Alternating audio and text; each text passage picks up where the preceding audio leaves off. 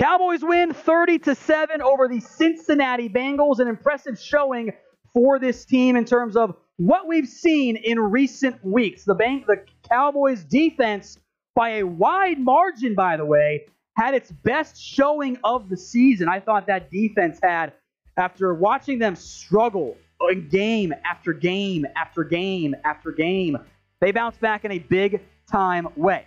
So with the win in hand, a 30-7 win, as we'll break this down more in depth, I want you guys to give me your one-word reaction to this game. Let me know what you guys think in the comments section. The Cowboys came out on top. I know some of you are upset because you wanted the Cowboys to lose, and I do understand that because in the long run, you can make a good argument that this might be the best path for this Dallas Cowboys team. But in the end, I think that's okay to win games. You're not going to win very many of these down the stretch. So to get a win, I think is nice for this organization. That is helpful for them when it's all said and done. So the Cowboys come out on top. Give me your one-word reaction in the comments section.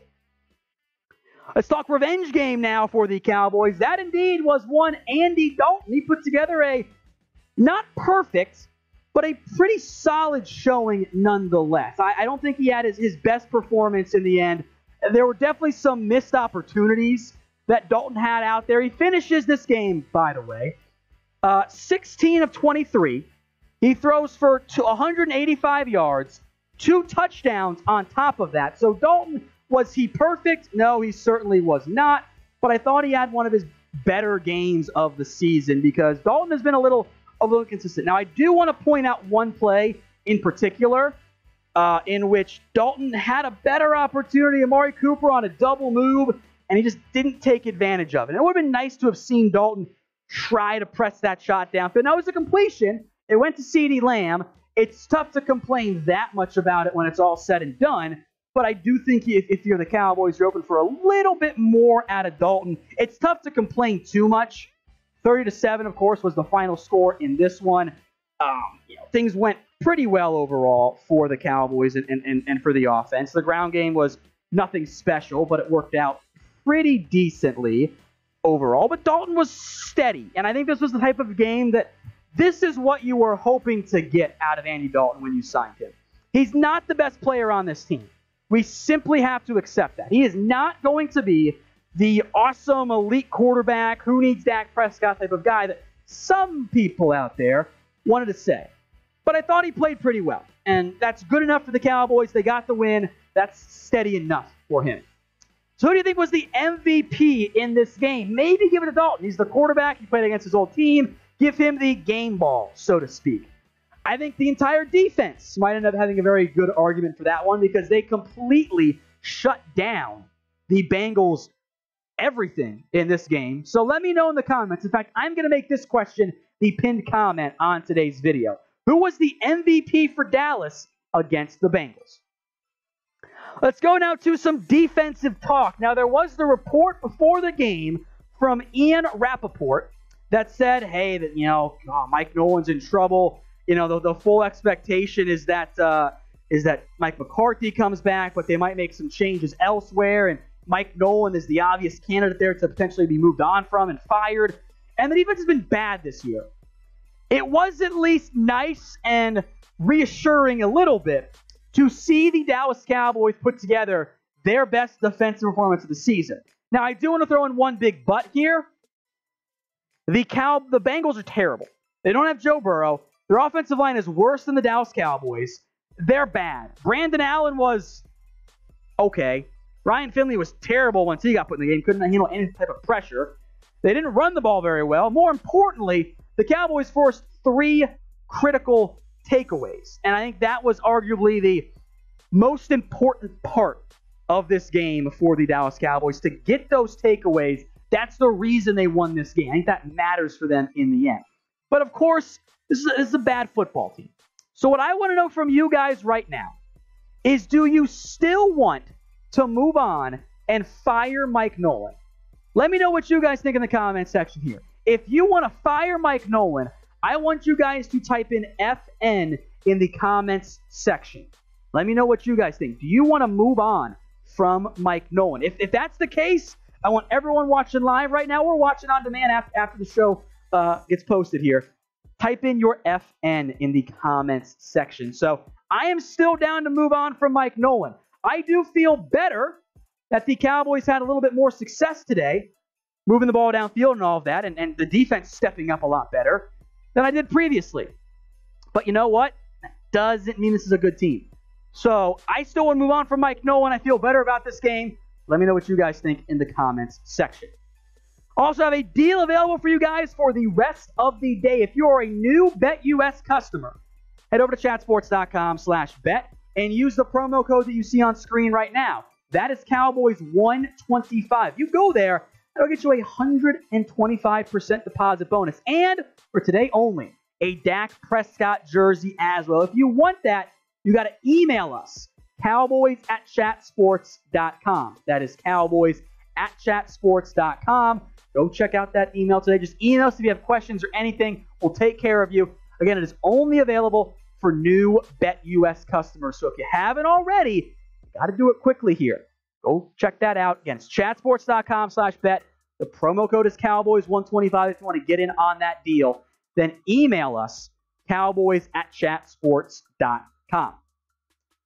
I do want to look ahead a little bit right now to where things currently sit for the Dallas Cowboys in terms of the playoff picture. The Cowboys are 4-9. Obviously, the Giants are not technically losing or have lost, but they're going to lose to the Cardinals. That game's in reality over. It's like a 3-score game as you said you're filming this. Washington holds that division lead then at 5-7 with a advantage over Dallas for winning the head-to-head, sweeping the head-to-head. So the Cowboys, hypothetically, when we sit down tomorrow, could be a game back. They're not really a game back, though. This team, in reality, they're not going to do it. They are not going to find a way to win the NFC East. I know some of you are holding out hope. It's done. It's not going to happen. You're cooked. It's simply not going to be the case because the rest of the way, your schedule was not overly difficult. You've got the Niners, you've got the Eagles, and you've got the Giants. Maybe you win a game or even somehow you get lucky and win 2 of those. I think that's pretty darn unlikely. I think what's a lot more likely is you lose out and you finish 4-12 this year, and you might end up with a top 5 pick. Now, this game for the Jaguars, by the way, assumes a loss. They're also getting blown out, so it's a pretty safe assumption there. Jets and Jags, you got 4 wins now. You're not going to catch them. The Bengals at 2-10-1, you're not going to be able to catch those either. So in reality, you're not getting a top 3 pick. Now, the Chargers might help you out enough that you can get back to that 4 spot. I kept 5 out because the Cowboys were 5. There's a lot of other games going on, so we'll check in again on Monday and see exactly where the Cowboys currently sit in terms of the draft order. But in the end, they're going to have a high draft pick. They're not going to win the division. It's time to embrace the tank. So, what do you guys want the Cowboys to do? As I said before today's game, I thought this was a type of game that the Cowboys would be able to win. I thought this would be a matchup that would favor Dallas and allow them to have a little bit more success than what we've seen as of late. I think that made sense. That this was going to be a game in which Dallas was able to win. The Bengals are bad. They're a bad football team. But of course I want a tank in the end. I'm not surprised Dallas won because as much as we might want it, doesn't mean that the players and coaches are trying to lose. Because if the Cowboys had lost to the Bengals, I'd probably be voicing a lot of concerns about Mike McCarthy. Now I feel at least a little bit better about it. So get your votes in here. W for win or T for tank. I am very much right now on the side of Team Tank. Now, if you guys want to be updated on everything going on around the Dallas Cowboys, all you guys got to do is hit that big red button and subscribe. That way you don't miss out on anything going on around America's team. That includes all the latest news, the rumors, the draft talk we're going to have a lot of as we move forward. If you want to join the #1 Cowboys YouTube channel out there, hit that big red button and subscribe today. So keep that in mind. It's simple. It's free. All you guys got to do is go hit that big red button right now. Let's talk now about the offense, the ground game to wrap things up here. Tony Pollard got himself a little bit more involved in today's showing. He had 11 carries for 39 yards, plus, of course, had that receiving touchdown as well, which I know meant a decent amount for him and everyone else. He had a long of 17 in this one, the 39 yards, also chipped in the end in terms of the passing game. 2 catches, 9 yards, 1 touchdown. If you manage to play Zeke Elliott or play Pollard in your fantasy league, good luck. I played Zeke Elliott this week, and I am once again disappointed. Now, I thought Zeke played better, and in the end, I feel very confident saying that the Dallas Cowboys just found a way to limit him a little bit more. He was coming off the hamstring injury. He was coming off the calf issue as well. I think what ended up happening here is the Cowboys were like, look, man, we got to be cautious with our star player. We have to sit him. We don't want to overwork him in a meaningless game in the end. I thought that was the right decision in the end for the Cowboys. And you know what? From the coaching staff's perspective, it ended up working. The Cowboys found a way to win this one 30-7. They come out on top. The Bengals offense was a disaster. 3 fumbles early on. In the end, I thought that was about what the Cowboys wanted to do. So I will give the Cowboys credit for that one. They come out on top 30-7.